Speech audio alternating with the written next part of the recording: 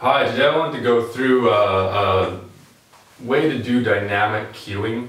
Dynamic in the sense of the consumption of the queues are really going to be dynamic.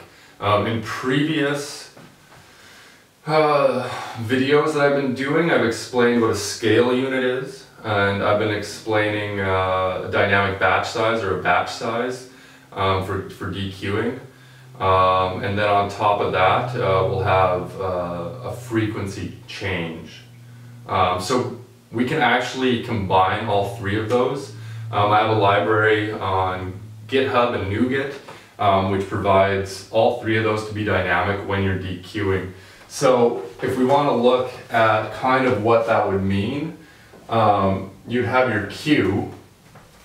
And so the first thing that we can do is on the first call, we'll look at the batch and we'll start figuring out what the batch timing is.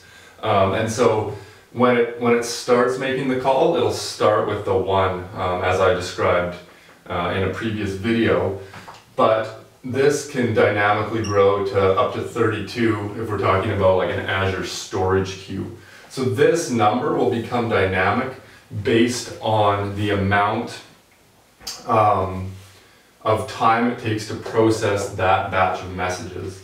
So that's the first way that we can enable dynamic dequeuing.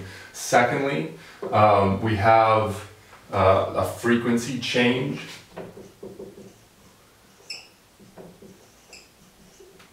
And so you can set this in code again.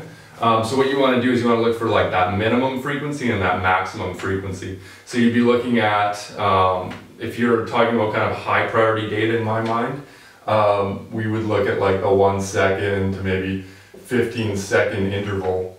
So what that means is that it starts at the 1 second interval, but will actually slow down if there's no work, and if there is work, adversely, it will speed up and become faster. So this is really trying to figure out the right rate at which your data is flowing through the system.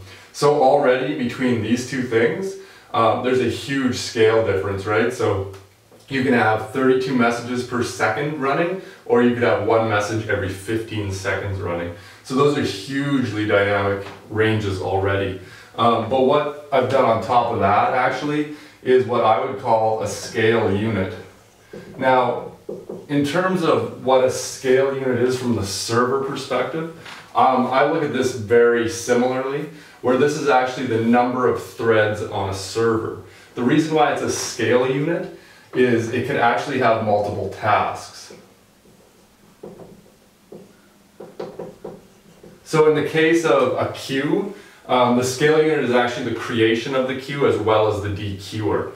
You won't really need to think about the creation of the queue, but just know that the scale unit can be a bunch of grouped tasks if need be. But a typical dequeue scenario will just be the 1 dequeuer. So now on a high priority, and I'll get into the priorities really quickly, you could have 2 to 4 threads per server running. So that's threads.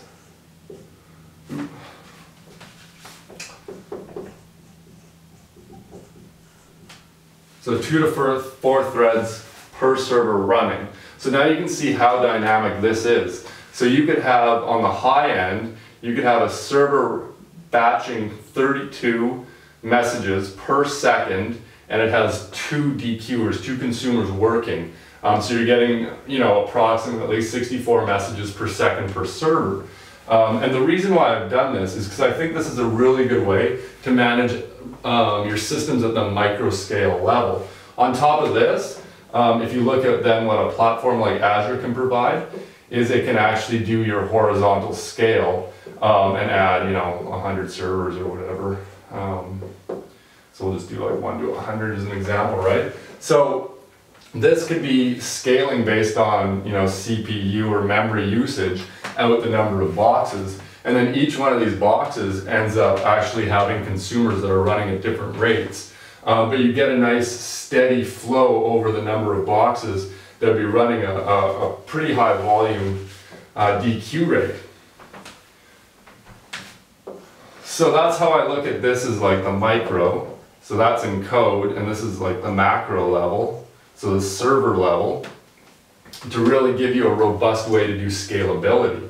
And also there's a whole bunch of cost benefits potentially to this as well. At your peak hours you're running really fast, and at your low time frames you're running much slower, but still giving you good throughput. And so what I've done in the library is there's actually a factory, and then it goes low, medium,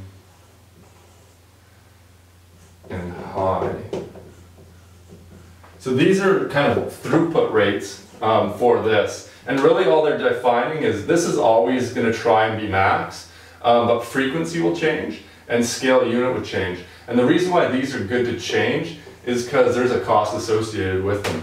So by saying low, like if you did like an audit log or some really simple piece of data on low, you'd be looking at, I forget what it is off the top of my head, but it would be like, 30 seconds to 2 minutes of frequency. And then you're gonna have 1 to 2 threads depending on the load on your queue. And again, this scales up based on the messages, the message count in the queue. Anyways, and then so on the high, this maps much more closely to this, where you'd have the 1 second to maybe 10 seconds, and then you'd have multiple threads running that queue dequeue rate. So it makes it super easy to implement all of this dynamic, and you just have to choose the tier that you're interested in. The other cool thing about this is this is done for storage queues as well as service bus. I actually, on the GitHub wiki, there's actually the rate, the maximum and minimum rate that these will be dequeuing, as well as the minimum cost and the maximum cost. And so the idea here is being that basically this should be in like maybe the penny range per month. This one maybe gets you to, let's say, $1 per month. And then this one would be like, again, a factor of 10, maybe the $10 per month. Now, the costing varies based on your subscription as well as the amount of load that you have. But that's really just to give you an approximation of kind of what triggers the throughput for each one of those. I hope that's helpful. I'll be putting a lot of links in terms of how you can implement this, and then where the source code and the NuGet packages. But I've been using it really successfully for the last couple of years, and I mean, it's a really awesome way to dequeue. I hope that helped. Hope to chat to you guys soon.